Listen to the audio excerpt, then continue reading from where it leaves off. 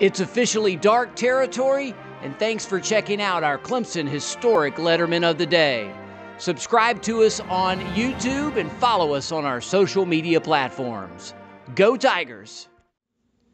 Today's dark territory Clemson Letterman is David Treadwell, kicker for Clemson from 1985 until 1987. In this photo, Treadwell approaches the game-winning kick against Georgia in Athens in 1986. Treadwell holds a special place in the hearts of all Clemson football fans for his last-second field goals that beat Georgia in consecutive seasons.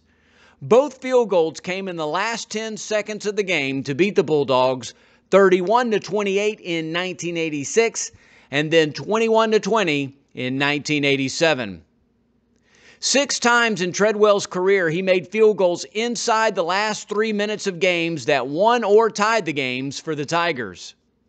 Treadwell's kicks were significant reasons Clemson won the ACC championship in both 1986 and in 1987.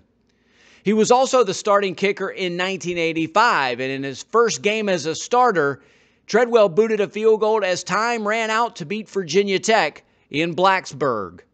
That senior season was certainly memorable and gratifying for Treadwell because he was named a first-team consensus All-American, the only consensus All-American kicker in Clemson football history at the time.